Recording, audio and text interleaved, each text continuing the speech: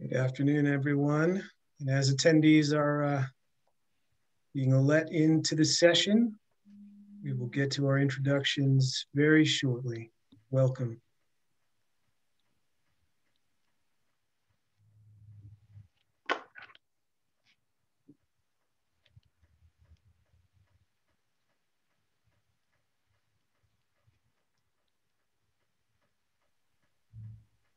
Right, I think we can get started. Good afternoon, everyone, and welcome to the Office for the Advancement of Research's second book talk for the spring 2021 semester. Our talk today is featuring our own Professor Lila Kazemian, who's a professor of sociology at John Jay College and a faculty member in the PhD program in criminal justice here. She's a graduate of the Université de Montréal. How's that, Lila? She earned her PhD at the Institute of Criminology of the University of Cambridge in 2005 and was awarded a one-year postdoctoral fellowship by the UK Economic and Social Research Council. She joined John Jay's faculty in the fall of 2006 and was promoted to the rank of full professor last year in 2020. Her research interests include desistance from crime, long-term incarceration, prisoner reintegration, life course and criminal career research, and comparative criminology. Dr. Kazemian's prior work has been published in Criminology and Public Policy, the Journal of Research in Crime and Delinquency, the Journal of Quantitative Criminology, Punishment and Society, the European Journal of Criminology, and the Journal of Interpersonal Violence. We are here today to discuss Lila's 2020 book, Positive Growth and Redemption in Prison, Finding Light Behind Bars and Beyond, which addresses the lack of criminological research documenting the psychological, social, and behavioral changes that occur during periods of incarceration. Drawing on an original longitudinal study of long-term French prisoners, the book examines the process of desistance from crime and positive growth in prison and offers reflections on how personal transformation can be achieved among individuals serving long prison sentences. And it is my great honor today to introduce also Lila's discussant for this book talk. Jeremy Travis is President Emeritus of John Jay College, which he led for 13 years as its fourth president from 2004 to 2017. Jeremy is currently the Executive Vice President of Criminal Justice at Arnold Ventures, where he leads a team that is implementing reform strategies focused on policing, pretrial justice, community supervision, prisons, and reintegration. Jeremy's storied career in public service has included stints as Senior Fellow at the Urban Institute's Justice Policy Center, Director of the National Institute of Justice under Attorney General Janet Reno, Deputy Commissioner for Legal Matters for the NYPD, Special Advisor to NYC Mayor Ed Koch, and Clerk to then U.S. Court of Appeals Judge Ruth Bader Ginsburg. His accomplishments during his time as John Jay's president are likely well known to many in the audience, but highlights include overseeing the design and construction of the college's award-winning new building, which I know many of us miss very much, co-founding research centers, including our Institute for Justice and Opportunity, formerly the Prisoner Reentry Institute, and our Data Collaborative for Justice, formerly the Misdemeanor Justice Project, and the creation of the college's Office for the Advancement of Research, which is the sponsor of today's event. He's the author of But They All Come Back, Facing the Challenges of Prisoner Reentry, and most recently chaired the panel of the National Research Council that produced the landmark report, The Growth of Incarceration in the United States, Exploring Causes and Consequences, the volume which he co-edited. And Jeremy is very much responsible for my being at John Jay College. So great honor to introduce him today. Lila. Thank you so much, Dan. Thank you to the Office for Advancement of Research for putting this together. Thank you to all of you for being here, and a special thanks to Jeremy for taking time out of his busy schedule to be here with us today. I'm really delighted to be here to talk about my research with long-term prisoners. This is a topic that I've been really passionate about for many years now. This is research that was conducted in France, but it bears relevance for any cultural context, really. And I really didn't want this to be another piece of research that just highlighted the negative consequences of incarceration. I feel like by now this is an empirical fact. There's ample evidence to demonstrate this. The National Research Council report that Dan just mentioned, which was chaired by Jeremy and Bruce Western, is a major piece on this issue. And so we need to be realistic. The institution of prison is not going anywhere anytime soon. We're not going to go from having nearly 2 million prisoners to 0 prisoners overnight. So the question of understanding how people can grow and thrive and make progress towards desistance from crime while they're incarcerated is particularly important. So I'm just going to share my screen.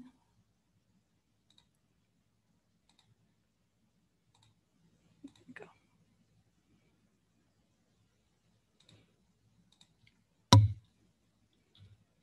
So we actually know relatively little about the changes that occur over periods of incarceration. Life course and criminal career research has largely failed to examine how offending patterns change while people are incarcerated. We tend to control, in our estimates of offending, we tend to control for periods of incarceration. And it's based on the assumption that people are not committing crime while they're on the inside. And actually, there are a lot of changes that occur while people are on the inside. We don't necessarily always have the access to measure this. And this is particularly true for long-term prisoners and individuals serving life sentences. They really are the forgotten prisoners. They tend to be overlooked by theory, policy, and practice. And so these are some of the ideas that prompted this research study, which began in 2013. In a correctional facility right outside of Paris. I conducted 58 interviews with the prisoners who volunteered for the study then, and I followed up in 2016 with interviews with a sample of 50 men. So when I met with them again, some were still in the original facility, others had been moved to a different facility, so I engaged in some correctional tourism and visited prisons all over the country. Some had been released, so I met with them in the community, and others had been released and reincarcerated. So these were males that had been regarded as being particularly serious offenders. Their crimes had attracted a lot of media attention for some of them. And the sample of males was representative of the facility, but the facility itself the prisoners in that facility had more at-risk profiles than prisons in France. So in a sense, this is an oversampling of individuals who are regarded as being particularly at risk. The study drew on the phenomenological approach, which examines how individuals make sense of their life experiences, and also the mixed methods approach. So I used both survey and interview methods. This was really useful because, as those of you who do qualitative research know, when you do interviews, you never know the direction in which the interview is going to go. The participant might decide to take it in a completely different direction than what you had planned. So the value of having survey data is that the same questions were asked to everyone. So there was this baseline information that was collected for everybody in the study. The sample size in this research was initially supposed to be much larger than this, but due to administrative delays, I ended up having the sample of 50 some men. And actually, in retrospect, this ended up being a blessing in disguise because I conducted all the interviews myself. So I remembered everyone. I remembered their life stories. I remembered their triggers. And so we were able to establish a rapport of trust. And even from the beginning, when I met them and I explained to them that I was a researcher, that I didn't work for the correctional administration, already right off the bat, because I have a French-Canadian accent, they already knew that I didn't work for the administration. The ongoing joke was that the administration would never hire somebody with such a ridiculous accent. And so we were able to have a good rapport from the beginning, and then in my follow-up with them. And the fact that I did all the interviews myself really put me in a privileged position to track their progress and their evolution, and also to identify inconsistencies in their discourse and to call them out on it when appropriate. So just to give you a little bit of a sense of who the study participants were, their age ranged between 18 and 68 years old. About a third of the sample had foreign-born parents.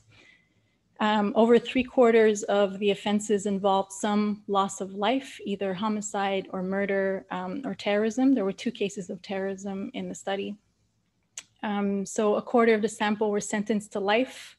half had spent some time in prison prior to this current incarceration, and almost 3/4 of the sample had spent more than 10 years of their lives in prison. And so just to give you a little bit of a sense of the different measures that were included in the surveys, which were very comprehensive, the interviews, when participants were not that chatty, lasted about an hour and a half. When people had a lot more to say, of course, we had to meet on several occasions. And so we're not going to cover all of this today, but it's to give you a sense of really how broad and comprehensive the data collection was.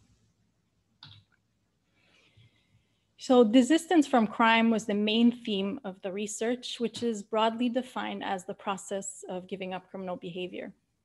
And this is based on the premise that people are capable of change. Regardless of what they've done, that people are always capable of evolution and change and progress. And so through the narratives of the men, it became obvious that desistance from crime entails a conscious commitment to abandon offending behavior first, and second, to change the attitudes and behaviors that cause intentional harm to oneself and to others. And so when I refer to the concept of positive growth, I'm referring to this series of cognitive and emotional changes that reduce individual suffering and that promote a shift away from crime and also other harmful behaviors. So I'm going to, of course, not go over everything, but I will present some of the more salient findings from the research. So I think the first important finding to emerge from this study is that the root cause of sustained violence is unresolved trauma and suffering. Dr. Gabor Mate, who does work on addiction, talks about how the appropriate question is not why the addiction, but why the pain. And so sometimes individuals turn harm inward in the form of self-harm or depression or addiction, and other times they turn the harm outward in the form of aggression and violence and crime. And it's, as a society, and especially as criminologists, we just happen to be more concerned with the outward expression of emotional distress, but both forms stem from the same source. So what became really clear from the narratives is that a person cannot be in a good place emotionally, mentally, and willfully inflict harm onto others. These two things are just fundamentally incompatible. And so this has a lot to do with the prior trauma and adversity that they experienced even before coming to prison. So you can see here, I used for this Kathy Whittam's Lifetime Trauma and Victimization History Survey. So we see that there's a high prevalence of individuals who are in foster care in childhood, over a third of the sample. The entire sample reported at least one traumatic experience. So, and remember, this is even before they've ever stepped foot inside of a prison. This is all experiences that occurred outside of prison. On average, they had experienced 8 different types of victimization incidents. So this is the variety, not the frequency. So they may have experienced many incidents of each type. And about a third of the sample had been victim of coerced sexual acts or attempted coerced sexual acts. And one of the recurring themes in the narratives of the men was the lack of adequate mental health support to cope with past trauma. So have the example of a 60-some-year-old participant who was describing an incident of abuse that he endured when he was 4 or 5 years old. So we're talking 6 decades in the past, and he was shedding fresh tears as though the incident had happened the prior week. So it's, and when he tried to speak to the psychologist about it, the conversations were really more focused around, well, how are you keeping busy? How are you filling your days, et cetera, instead of trying to address these issues. He also had committed very violent crimes, and there was really minimal effort to try to get to the core of that. A second important finding is the idea that prison misconduct is not always an accurate indicator of risk. So given the restrictive nature of the prison environment, rule-breaking behavior tends to be ubiquitous, and it doesn't necessarily reflect risks of recidivism, and it's not necessarily the best indicator of progress towards desistance from crime. So in the sample, 90% of individuals had engaged in some form of rule-breaking behavior at some point. And over 50% actually had engaged in violent misconduct, which often involved altercations with other prisoners. So it was more of a situational violence rather than being a result of a stable underlying trait. But most importantly, the circumstances of the rule-breaking behaviors are really important.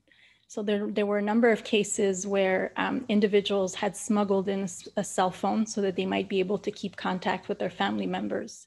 There was another instance, a participant who told me that he had been sanctioned because he had a USB drive with a software that he was trying to learn so that he might be more competitive on the job market when he got out. So individuals who engaged in the desistance narrative, it's not that they were not engaging in rule-breaking behavior, but the rule-breaking behavior served a utilitarian purpose that would eventually benefit their reintegration. It wasn't just breaking the rules for breaking the rules. I think part of the results that I find the most fascinating are the part where I explored what a desistance narrative in prison looks like. What are the features of somebody who engages in sort of this commitment to give up criminal behavior? Prisoners are often told, you know, you need to work on yourself, but nobody really knows what that means, and nobody really explains what that looks like. So in the context of this study, there were 22 individuals who clearly engaged in a desistance narrative, so who made a conscious decision to give up crime. This wasn't an age effect or a result of having less extensive criminal histories, meaning that people didn't engage in the desistance narrative just because they got older and aged out of crime, or because they were characterized by less risk factors. So they didn't distinguish themselves from the rest of the sample with regards to these variables. And as a form of construct validity, those who adapted a desistance narrative had on average higher empathy scores, emotional empathy, cognitive empathy, and positive empathy. They scored higher on the big 5 personality traits, emotional stability, conscientiousness, agreeableness, etc. And they had lower depression scores. So in the book, I identify 8 features of the desistance narrative. I'm not going to go through all of them today, but I'm just going to highlight 4 of the most salient ones. So the first feature of the desistance narrative, we see that individuals who achieve positive transformation in prison make a conscious decision to confront their suffering and to extract some positive outcome out of painful and traumatic experiences. So if we look at the different ways in which people can adjust to a crisis, there's survival, which is the most basic mode, right? It essentially means just to continue to exist. Coping occurs when people deal with and attempt to overcome specific problems, specific challenges. So that tends to be a more targeted form of adjustment.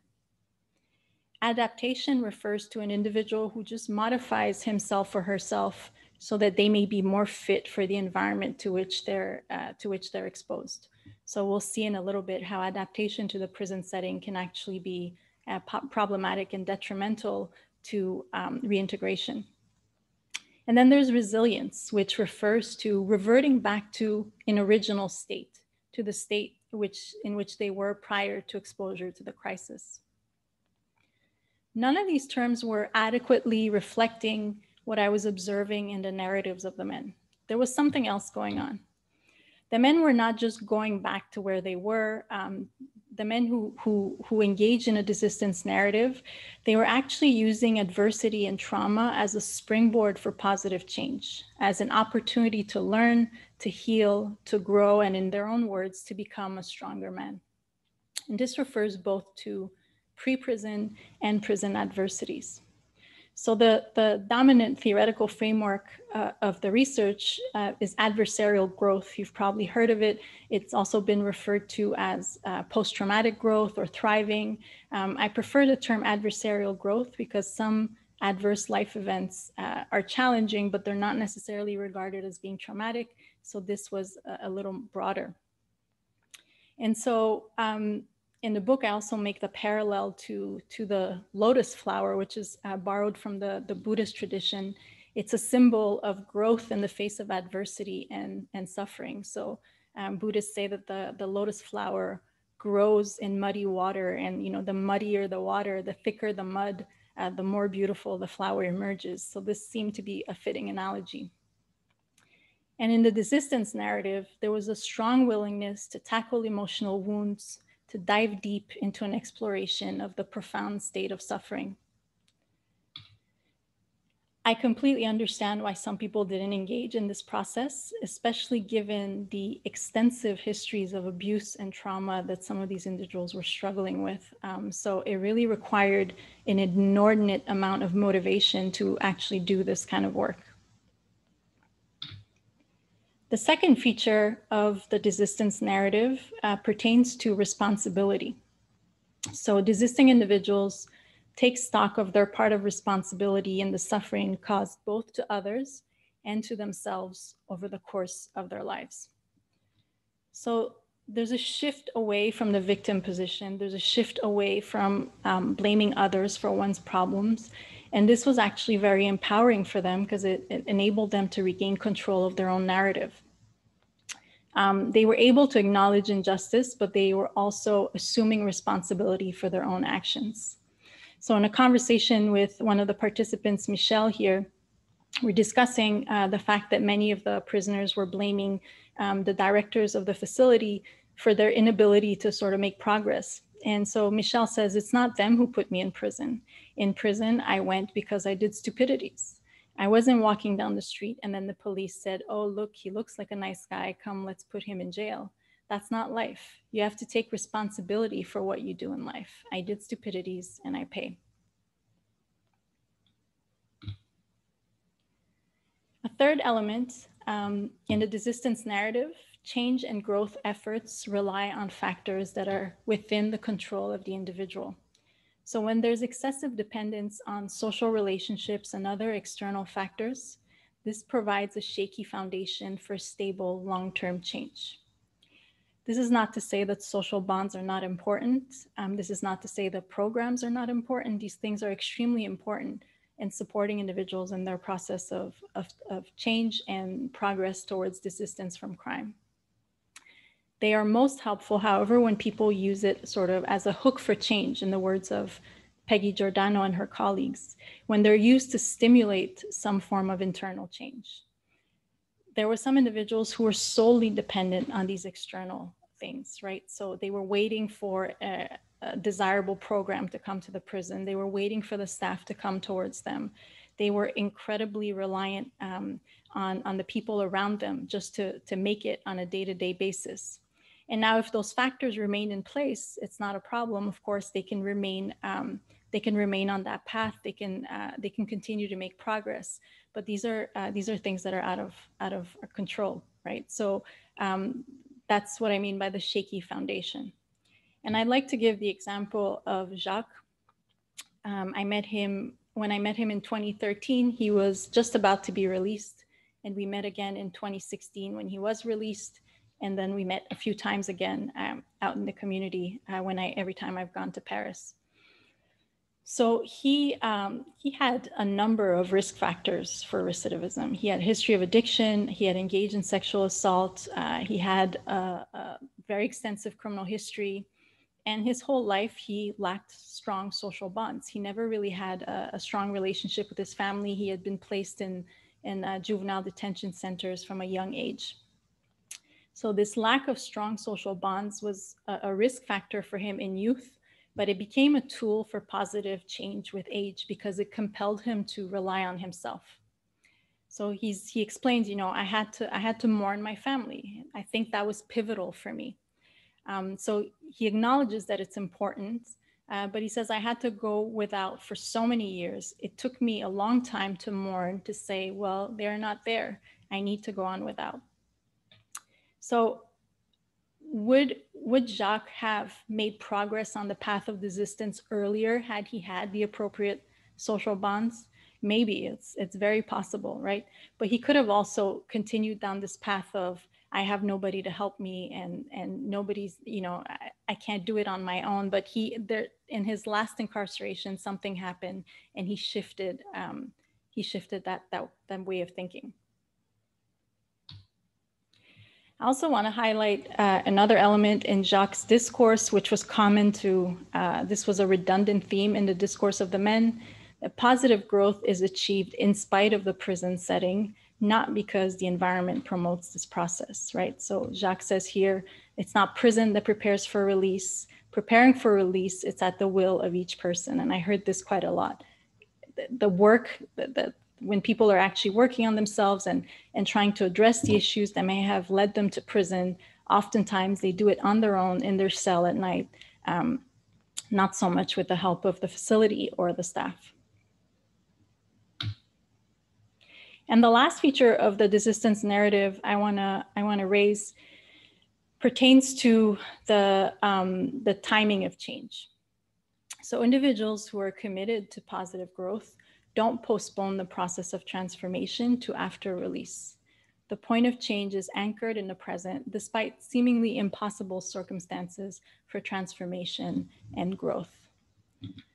So in the desistance narrative, you see this conscious effort to make constructive use of time in prison. There's a deliberate decision to find meaning to one's life and to the time spent in prison through various means. This will mean different things to different people.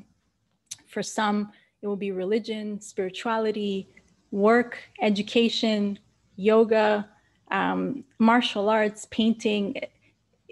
It really varied. There's not one thing that works for everybody.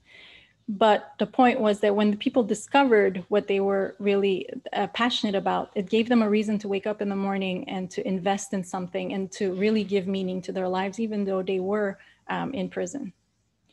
There was also strong reflection on the factors that may have led to the offending, right?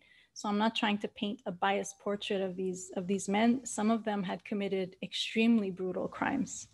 And so to think about the harm that they had caused, especially to the families of their victim, was part of that. That was an important part of this reflection. And the perceived point of change is in the present, no matter how challenging and no matter how unsupportive the environment might be. So this is where prison makes it difficult to do this, because the prison environment is often very incompatible with the outside world. And when it's so incompatible with the outside world, it provides justification to delay those efforts to achieve positive transformation. So some individuals postpone this reflection process because prison life is not regarded as real life. So there were two main narratives that emerged here. The belief that they will be different people on the outside, just miraculously by virtue of leaving the building of prison. And there was also a slight tendency for some individuals to idealize life on the outside, thinking that the minute they stepped out of there, life would be great and all the problems would vanish. Of course, it's not so simple, especially when people are carrying a lot of heavy burdens from their past, even prior to incarceration. And the second narrative is who we are in prison is who we will be on the outside. So whoever I want to be when I leave here, I have to work on that and be that person right here. The incompatibilities between prison and the outside world are countless. I just want to highlight one example here in my conversation with Albert. So I asked him how he coped during the most challenging periods. And he says, well, I yelled because in prison, that's the only way to get heard. So I yelled. I almost threatened to go up on the roof or do something stupid to get some work. And I asked him if that was effective. And he says, unfortunately, yes, it worked because it was the norm. Those who don't yell, we don't hear them. And those who yell, well, you have to give them work. Otherwise, we will become mean. It's always a power struggle. It's the opposite of what should be happening. Stay calm and you will get work, but instead you yell and you get work. So there are a number of attitudes and behaviors that people adopt on the inside just to survive, just to satisfy their basic needs, which are completely unacceptable on the outside. And we just assume that that's a switch that people can turn off the second they leave prison, which is unrealistic, especially for people who have spent decades in prison. I'd like to shift for a minute and talk about some of the structural impediments to the process of positive growth and discuss some of the unique challenges of individuals belonging to historically marginalized groups. And I'm going to draw on the case of Yassine here. But before I do, I'd like to provide a little bit of background information. So the French government doesn't publish statistics on the ethnic background of prisoners, so I can't comment with certainty on the overrepresentation of any particular cultural group in the prison system. Since 1990, electronic data collected by the government don't identify racial and ethnic categories like many other European nations. And this is due to the importance granted to secularism and so-called colorblindness in France. In 2013, French politicians voted to remove the word race from legal texts. So strange as this may seem to us, you can have discussions of slavery and colonialism without directly addressing the issue of race and ethnicity. And France has a complex history with its North African population, which I detail in the book. And we've also witnessed some of it in the last decades, watching some of the riots in the suburbs of major cities in France. The Algerian and North African immigration experience in France was very different from the immigration experience of other Europeans who often benefited from bilateral agreements between their government and the French government, which wasn't the case for Algerians. The French example is important because it's not unique. So the North African experience in France can be paralleled to the African American experience here in the US, to the Aboriginal experience in Australia and in Canada, to the Black and Asian experience in the UK, and the list goes on. So this is all relevant to desistance and reintegration, as I'll demonstrate now through the example of Yassine. So Yassine and I, when we met in 2013, he was in the facility, he was struggling. He was getting in frequent altercations with senior members of staff, and he was being sanctioned for his behavior often. When we met in 2016, he had been released a few months prior to that. He was struggling to reconnect with his family. He was struggling in his relationship with his girlfriend, and he was still unemployed. So we met in a city, he was living with his family in a city a few hours away from Paris. He felt uncomfortable walking with me. We were trying to find a quiet cafe to conduct the interview. He felt that people were staring at us. And so you get a little bit of sense here of this chronic feeling of social exclusion. So he says, try to imagine each time when you walk by, you scare someone just because of your appearance, but it's disgusting. It's disgusting because you can't, I don't want to live by spreading fear all the time, honestly. The atmosphere is loathsome. It doesn't help to reconstruct yourself. This is an expression that many prisoners use, right? It's to reconstruct yourself, the process of reconstruction. And it's sickening because you can't just go towards someone serenely, objectively. You're restricted and you have to be apologetic when you want to ask for information or something. So clearly, we're not talking about reintegration here, right? This is an individual who never felt integrated in society in the first place. And he was born in France. This is the country where he was born and raised. And his experience is not unique. Many other North Africans in the sample described a similar experience. And they described this sort of love-hate relationship with the state. Love because they were yearning to be accepted, and also this resentment for being treated as second-rate citizens. Around the time that Yassine was released was around that same period where there were the coordinated attacks, terrorist attacks in Paris.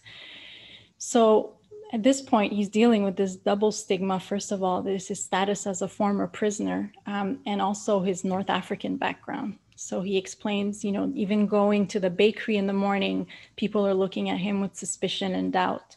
And just the difficulty in having to deal with this. So whenever acts of terrorism occur on French soil, this really reinforces the social marginalization of its Muslim population. Those are periods where the anti-Muslim sentiment is stronger. When I asked him what motivates him to get involved, not to get involved in the activities that led him to prison, namely robbery, So he says, me today, what would motivate me to go look for work? It's if I had a mouth to feed, a fridge to fill, a wife to love. I dream of having kids because today, who besides your own child can, like I was saying, truly love you, you understand? Today you have a child, your child, he sees you as God. There's only him who will value you despite your faults, despite your appearance, despite what you are. Yasin was dissatisfied with every relationship in his life because they expected him to listen. His sister wanted to talk to him about her problems with her husband. They were expecting him to be supportive, and he just had very little to give. He really needed somebody to take care of him. And so it's clear here through what he's saying how the cycle continues. You have somebody who's experienced emotional deprivation, who wants to have children to fulfill those needs. That child's going to look to his father to have those needs met. But his father doesn't necessarily have it in him to give that child the emotional attention that he needs. And so it's clear to see how the cycle continues. Developmental criminologists talk about the intergenerational transmission of crime, right? But it's not crime that's being passed on from generation to generation. It's the residual effects of emotional deprivation and trauma. Yasin had also been victim of sexual abuse when he was younger, an issue that had remained unresolved. And so this is not a genetic process, it's not a cultural issue, right? All this to say that positive transformation and redemption in prison and after prison are possible, but they require an extraordinary amount of motivation, of willpower, and resilience. There are enormous challenges associated with this process, both in prisons and in the reintegration process. And it's not right that we make it so difficult for people to build a path towards redemption.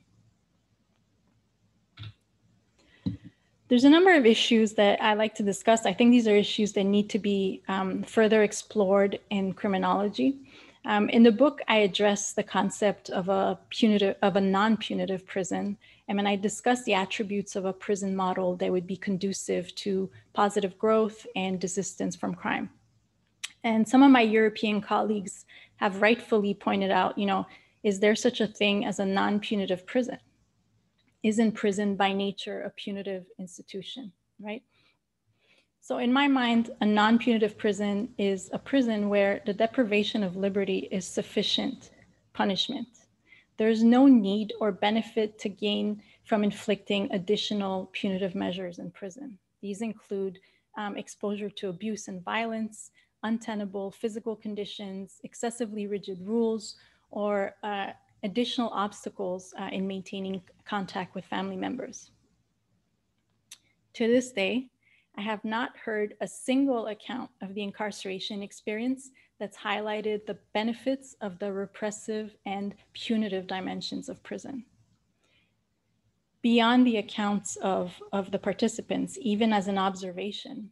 So when I couldn't complete the interview in one sitting and we had to meet on several occasions, sometimes they would come straight from the disciplinary quarter where they were placed in solitary.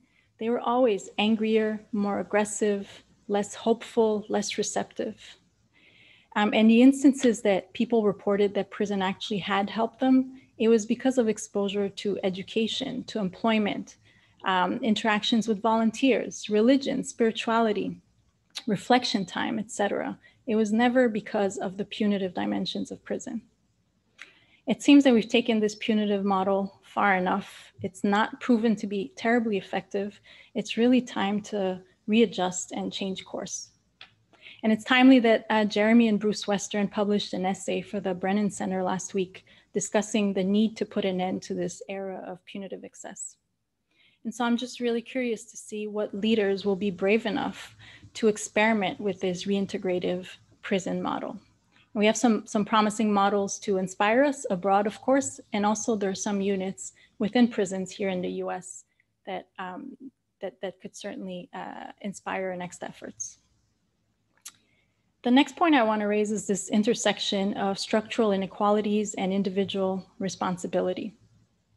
When I presented these findings in France, a philosopher in the audience criticized the desistance paradigm because he argued that it still places the burden of change on the individual rather than on the system. And I don't see why these two are mutually exclusive, right? Supporting individuals in their efforts to regain control of their narrative and to assume responsibility for the harm that they cause through their crimes to their victims' families, their own families, their communities. This for me is not at odds with the fight for larger scale structural change. Large scale systemic change takes time. It doesn't take time to adopt harmful policies, but it takes time to reverse those policies. And I don't have the heart to tell men and women who are incarcerated, sentenced to 10, 20, 30 years, life in prison, that they should sit patiently and wait for the system to change. And of course, until that happens, we need to provide our prisoners with the tools to flourish and to find meaning to their lives in prison. This is to our collective benefit. And not all policies, of course, are going to address the root causes of crime. Sometimes we need situational measures to address urgent problems of violence. And what I regard as being the biggest challenge in doing this work is how individuals can thrive in the face of extreme injustice. So in the face of systemic racism, of course, but also in cases involving wrongful convictions, or in non-Western countries, political prisoners. It's difficult to commit to making constructive use of prison time when you're not supposed to be in prison. There's an inconvenient reality for all of us, I think, is how do we help those individuals who've caused a great deal of harm, but who express the intent to persist in crime and violence? I don't have the answer to this question. What I do know is that they are a minority of all prisoners. The prisoners who actually pose a threat to public safety are a minute proportion of all prisoners. And so it doesn't make sense to craft a criminal justice policy on the basis of these exceptional cases. They should be assessed on a case-by-case basis. And lastly, we need to better measure the desistance process beyond just the absence of failure outcomes, so just the absence of recidivism. We don't hear nearly as much about our success stories as we do about the failures of individuals involved in the criminal justice system. So we really need to be more balanced in how we measure positive and negative outcomes. In the study, there are several men who discussed how they were really making genuine efforts to better themselves, but that these were not recognized by the facility staff or administration. So after a while, they just kind of gave up on their efforts. And I refer to this as invisible desistance because it was happening, the change was happening, but because it wasn't recognized and reinforced, people gave up on those efforts. So I think it is more than time that we shift from a perspective of being tough on the so-called criminals to actually being tough on crime, to adopting policies that will allow us to reduce rates of recidivism. And preserving human dignity is crucial to this paradigm shift. The most unproductive and harmful criminal justice policies are those that presume fundamental differences between individuals who've offended the law and those who haven't, or those who haven't been caught, rather. Viktor Frankl wrote a book in 1946, Man's Search for Meaning, in which he detailed the 3 years that he spent in concentration camps during World War II. The message of the book was not that concentration camps are an appropriate setting for people to find meaning to their lives. That would be a ridiculous interpretation. Similarly, this book is by no means an endorsement of prison. It's not an apology for the institution of prison. It's not a call for more prisons. My starting assumption was that prison causes harm. We need fewer and better prisons. Fewer prisons because we desperately need to reduce our reliance on confinement. And better prisons because the men and women who find themselves behind bars are really not in need of punishment beyond the deprivation of their liberties, but they're in desperate need of healing. And ultimately, I strongly believe that every human being has an inherent right to redemption. I think this is one of our most fundamental rights. And even though today I only provided a snapshot of the findings from this research, I think they extend far beyond the prison walls, and they offer reflections on the human experience of thriving in the face of extreme adversity. The accounts of the prisoner in the study have really left me in awe of the strength of the human spirit. And in the last year, we've also witnessed the strength of our collective consciousness and actions. And it's because of these strengths that I am optimistic and eager to see where we're headed next in our personal and systemic reform efforts. Thank you.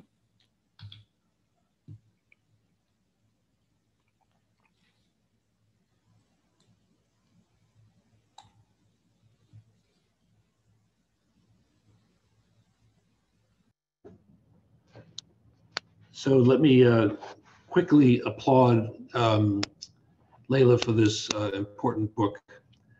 And I think it's more important even than you know, because it extends so far beyond the research that you've done, and certainly beyond the men whom you included in your study, and extends far beyond the boundaries of France. And I want to, and so just some closing observations to lift up some of the ways in which I think your work is so important. But first, just to start with a hearty congratulations as a friend, colleague, and once upon a time co-author, just to see that this work has taken you to this place. I also thank the Office for the Advancement of Research for this opportunity for me to come back and spend some time at the John Jay campus, even if virtually. So I'm going to focus most of my remarks, Leila, on the last set of observations that you made, because I think you have been brave in taking on some of the orthodoxies of the reform movement today, and some of the orthodoxies of the current still tough on crime ethos of our society. So you put yourself, as a good scholar should, right in the middle of what your findings suggest, and that's brave, but very important at this moment. And I'll start just by observing, and you and I talked about this once, but the title choice of your book, and how the idea of, and you just mentioned this, positive growth and redemption in prison, to many people just sounds like can't be so. It just can't be so that there's something positive that happens in prison. And by choosing that title and doing the research you've done, you have placed yourself in the middle of this debate that is raging more now than when you started your research on abolition, on the abolition movement, which basically says that this institution that has done so much harm can't possibly be, it's not preserved. You don't promote preserving it for its own sake, but it can't, no good can come from it. So what I really admire in this work is that you have gone right into the middle of that debate and said, well, let's talk about the people who are in prison. Let's talk about them as human beings. And as you just alluded to, their resilience and their struggle to find meaning, and celebrate them for what they've been able to do. And that's not celebrating an institution, but it's celebrating them.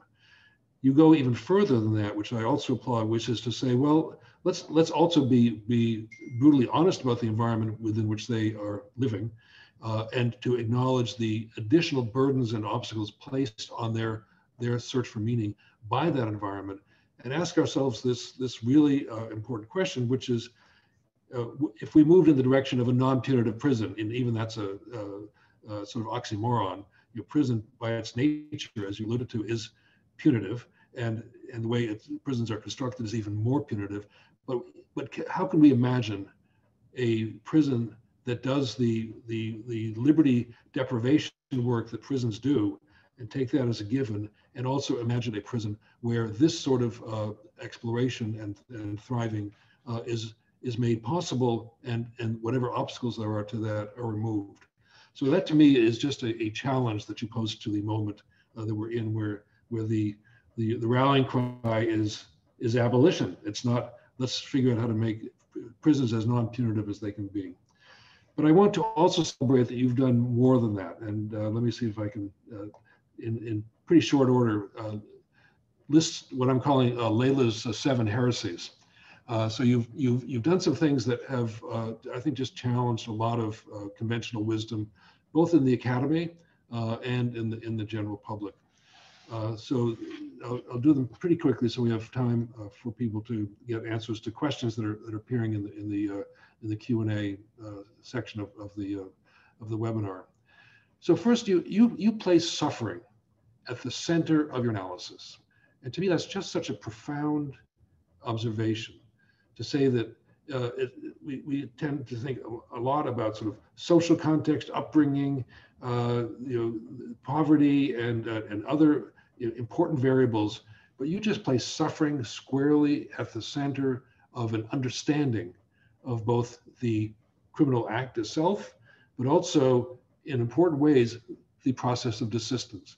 And I just think that's a challenge to the way we think about crime, the way we think about the way people move out of or beyond crime. It's not just a natural process, but it really is coming to terms with that suffering. And I just applaud you for that. So that's the first heresy that I'll lift up, and it's not a common language, and it has profound implications to think about suffering.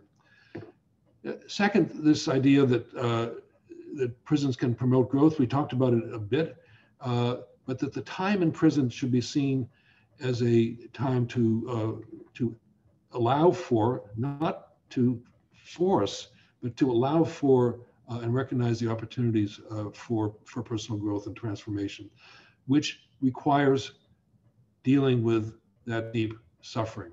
And you say that your subjects at some point said to you they were growing tired of the suffering. It was just they had to move beyond it. It wasn't because they were in a program. It wasn't because they'd been in prison for a certain length of time. It wasn't because of some external artificial construct, like they finally learned a skill or they finally worked on the anger management. It was really that deep personal work that allowed for that growth. And yes, that growth, in all of the ways that it despite all the ways that it can be impeded, can also occur within prisons. So that requires us, as I said, to think about prisons quite differently, and I won't say there is a non-punitive prison, because there isn't, but how can we think about prisons that have minimized their punitive regimes, in particular on this issue you allude to of internal discipline and the way that prisons are managed. So the third heresy that Lila has laid down here, the gauntlet she's laid down, is to say that desistance requires what you call a deep dive into getting in touch with and exploring that suffering. And sometimes, and I'm guilty of this, my own thinking about desistance, it's the way we measure desistance is by looking at events. Somebody got married, desistance. So the life course criminology often focuses on things that are observable. And we say, we figured it out. There was that moment where something happened. And that becomes the sort of signpost on the journey towards desistance. You say, no. If the core reality that has caused the criminal behavior and the sort of antisocial behavior and other types of problematic behavior is suffering, then desistance has to require that deep dive to explore the suffering. And your research and your subjects have brought that home just powerfully. That eventually the pain is too much, and somebody has to, in order to avoid that pain, confront that pain directly. A question we want to ask later is, what can prisons do? And we'll come to that in a second. To help facilitate that sort of introspection. Because the other heresy that you lay down here is that what is required here is acts of the individual rather than institutional support. So that really negates the challenge that I just articulated, which is, how can prisons help? I think you would ask them to help. But the core insight that you bring to us is that this is a matter of individual action. It's not something that is a program. It's not something that prisons can necessarily do themselves and can't artificially create, but it requires that individual determination, which is so powerful. The next of Lila's heresies, challenges, I'll put it that way, that's perhaps a little more polite, And this one I think is going to catch some of your readers a little bit unawares, which is you talk about how it's not enough to have a sense of injustice, although many of your subjects did, and many people in prison do. That there's been injustice in the world, there's racism, there's ways in which the system has treated people badly. People who've been innocent have a different sense of injustice, and you have one of those in your sample. So yes, lots of injustice in the world. But you also say, and it's a real challenge to our thinking, that if that sense of injustice metastasizes to anger and hatred, that may actually get in the way of, maybe an obstacle to desistance. So how to come to terms not just with the suffering and with the pain and whatever has been in your sample, the ways in which people have experienced harm over the years, but how to wrestle with it and have perspective on the injustice that might be present in somebody's life in order to do the work that needs to be done. And then your last 2 points, heresies, which you just alluded to, are this one that I think is so important. Waiting for the system to change is it's cruel, and it's inhuman, and it denies the human potential and the human dignity and human worth of people who are in prison. Yes, we should be promoting change. Yes, we should have, as you said somewhere, fewer and better prisons. We definitely need to have fewer people in prison. I don't know what the irreducible minimum is, and we're so far from it, it's just hard to even think that we might move in that direction. But to wait for the system to change and to say, therefore, we don't want to prop up a system of prisons because of the ways in which prisons are cruel and inhuman, that's a mistake. That's just a denial of the value of our fellow human beings who are in prison. And rather, we should be taking research like yours, and maybe someday this will be replicated in the U.S., and just say, look what's possible in the lives of those of our fellow citizens who are behind bars, if only we recognize their potential for change, their desire to change, and didn't put so many obstacles in their way. So this way in which, and I'll end on this, you very respectfully take on the abolition position by saying, as a reality, prisons maybe will always be with us, but they'll certainly be with us for a long time. Abolition might be a wonderful goal. You don't take this on frontally to say who should, in a normative sense, be in prison. That's beyond the scope of your research. But if they're to be prisons, then there should be fewer of them. They should be better. And those prisons should recognize the humanity of people incarcerated. They should recognize the opportunity and promote the opportunity for change. Maybe there are more ways that you can elaborate upon this point. But the desistance, if that's the goal, and realization of human potential is always the goal in any public policy, along with equity and recognizing the desire to make things better and to acknowledge the harms that have been caused, then we really need to reimagine prisons, as hard as that might be to even say those words. So if a lotus blossoms better in the mud, we got a lot of mud. And hopefully we'll have some beautiful lotus blossoms that will come in the future. And I really, really commend you for your work in this magisterial book. It's just great. Thank you so much, Jeremy. Thank you. I mean, there are a lot of points that you raised. I don't know if we want to get to the questions, maybe. Let's see. Is imprisoned by its very nature punitive because of the artificial? Yes, it is by nature punitive. So I do think, Marty, I don't think that a non-punitive prison is necessarily the best term. Reintegrative prison, maybe. So, like I said, for me, we don't need to tack on all these extra punitive measures other than depriving somebody of their liberties. So that was my perspective on it. But yeah, I absolutely agree that the term probably needs to be revised. Some So I'm aware of the example of some of the Western European and Scandinavian prisons, but suggest that even there, some level of antisocial behavior exists beneath the surface. You mean in prison? I presume you mean in prison.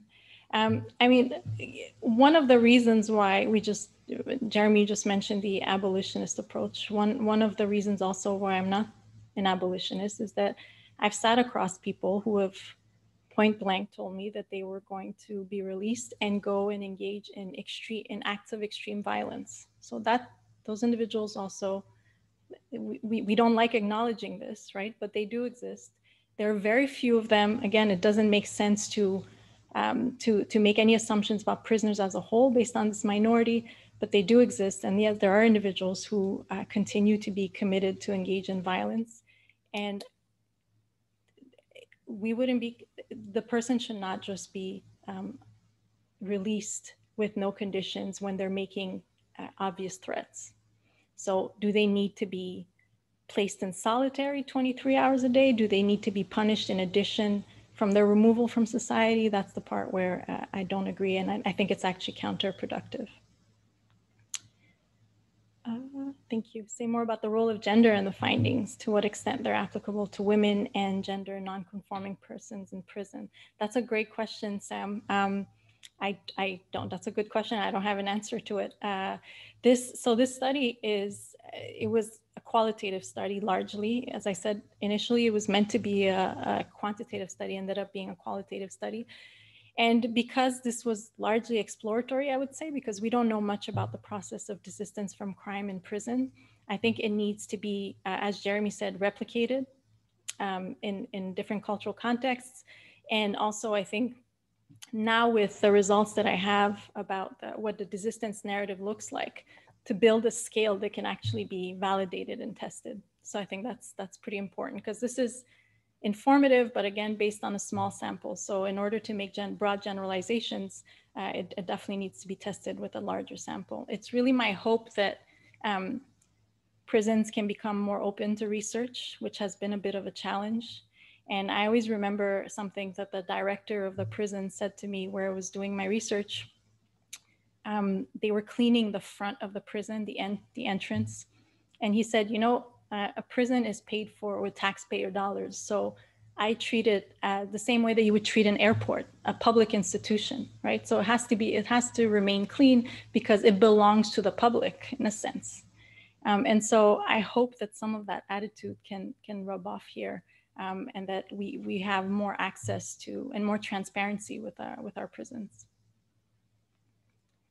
How can we respond to crime without deprivation of liberty? Yeah, I don't know that that's possible, but I think we should use deprivation of liberty as a last recourse, whereas that's not what we're doing right now, right? We're depriving people of their freedom when it's not necessary to do that.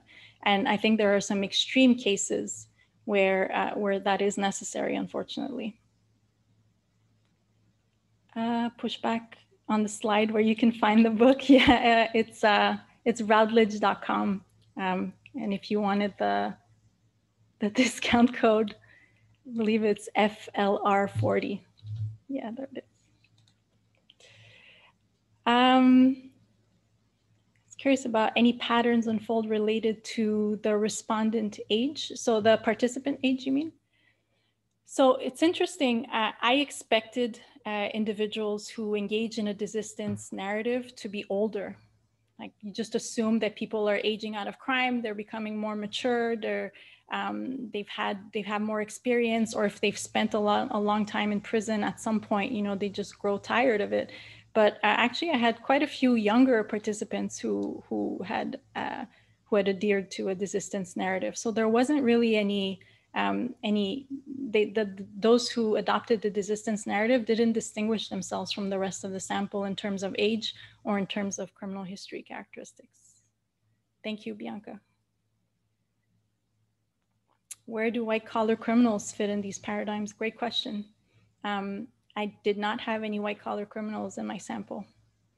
So as I said, this prison was a prison that housed a lot of people that had committed particularly violent crimes. So I didn't have any white collar, but that's actually a great question, whether this framework would apply to white collar criminals. Thank you, Karen. I'll think about that.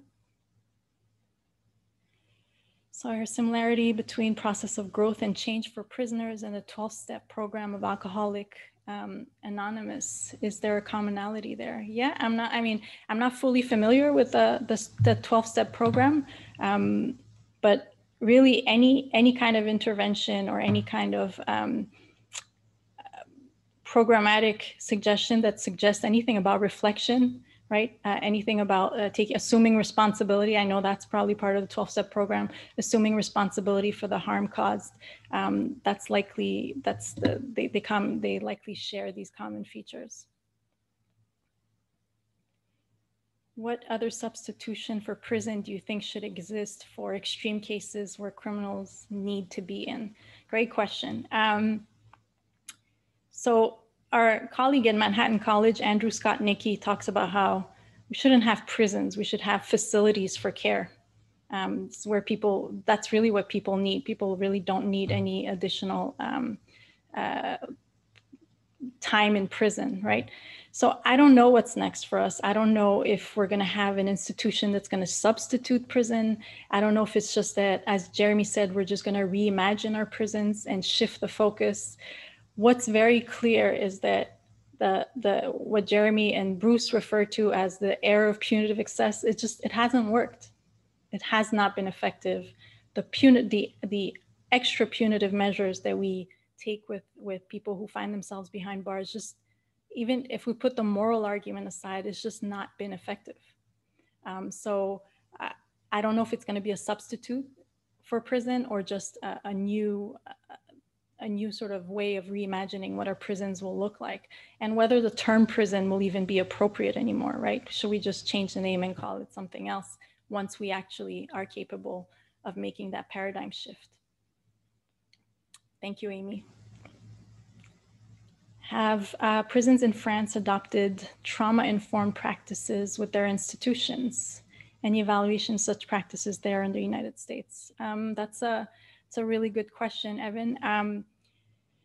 So over the course of my study, I wasn't hearing any feedback about real meaningful interventions. So most of the programs that were being offered revolved around education. There was very limited resources in addressing trauma.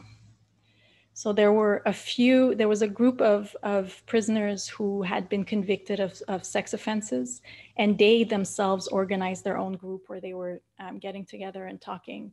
But in terms of interventions that were specifically trauma focused, and not that I heard of.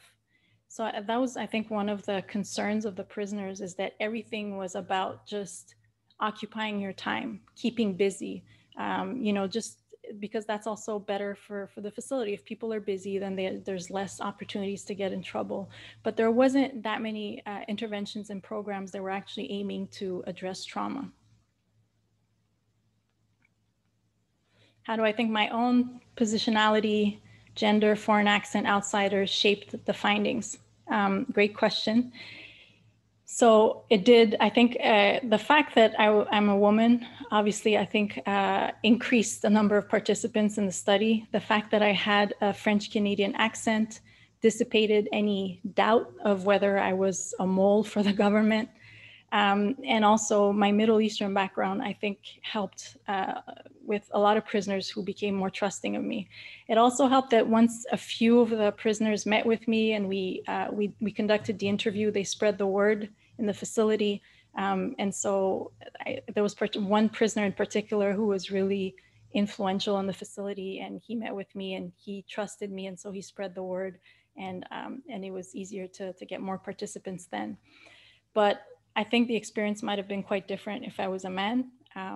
They were opening up to me about really sensitive past trauma that perhaps they wouldn't open up with somebody, with a male researcher. And so it definitely played a role. I think it affected it in a good way in terms of increased participation and increased openness. but there might be 5 minutes left. Okay, but there's definitely some form of bias that's introduced because of the characteristics of the researcher, certainly. Since education and facility interventions are needed as alternatives to prison, how can we cover the financial needs for those interventions? Prison is expensive. Prison is very expensive. So if we send fewer people to prison, we can divert some of those funds into more preventive programs. Would you like to conduct the same research? I ask? Please. Can I ask one last question? Go ahead. I'm wondering if you've thought about applying both this method and your findings beyond the prison setting for people who are involved in the criminal justice system and convicted of crimes but not sentenced to prison. Desistance should be a wider based phenomenon. And what would it look like if you did the study for people who are under supervision or had no serious sanction? Yeah, so that's another great question. We've actually been really fortunate with my colleague at Fortune Society, Dr. Arnold. We just received funding from Arnold Ventures to examine the process of desistance from crime in the context of parole. So there's certainly some of these questions that we're going to be used to examine what the process of desistance from crime looks like as people are leaving prisons. But even if people are not under parole, right? Any alternatives to incarceration, probation, or I'll go even wider. I think the ramifications of these findings extend far beyond just the criminal justice system. People struggle with social exclusion, people struggle with marginalization, poverty, all these issues. And I think a lot of the strategies that are used by the prisoners are definitely relevant for any context of extreme adversity. Do we have more time? Should I keep going? Would you like to conduct the same research again in the future? And if you do, what findings do you hope to find? I'm not hoping for any findings. I really just follow the data. But I do hope that I can conduct this research here in the US. I hope that, that desistance from crime and reintegration is a priority of the Department of Corrections. I think it's an incredibly important topic because, Jeremy and I wrote about this in the article we published a few years ago. Long-term prisoners and individuals serving life sentences, there's such a stabilizing force inside of the facility. So we really have a tremendous amount to gain from their well-being. We have a tremendous amount to gain by investing in their growth. And so I really do hope that I'll be able to do that here in the US. I didn't get a chance to hear if the question was asked, have there been any positive updates on those interviewed after their release? So since COVID, I haven't been able to go back to France. But prior to that, even after 2016, whenever I go back, I would meet up with the men who had been released. And many of them, when they're released, they email me. They want to meet up when I go to France. So it's also great for them because, they're saying nobody's been following us up ever. So they're like, you're watching us change. And a few of them asked, like, can we please stay in touch? Like, I just want to see, do you think I've changed since last time? What's happened? Do you think I'm different? So people are really hungry for a kind of follow-up, some kind of assessment that would allow them to sort of check in and see how they've changed over time. So once travel is open again, I definitely plan on going back and continuing the interviews. And I think, are we out of time? Dan? We are out of time, yes. Thank you, Lila. Thank you, Jeremy. It's been a pleasure. It's really great to have you with us. And hopefully the next time we do this, we can do it in person on John Jay's campus. I look forward to seeing you all there very soon. Thank you, Dan. Jeremy, thank you so much. And thank you all for being here. Yeah, great. Bye. Take care. Congratulations. Thank you. Lila.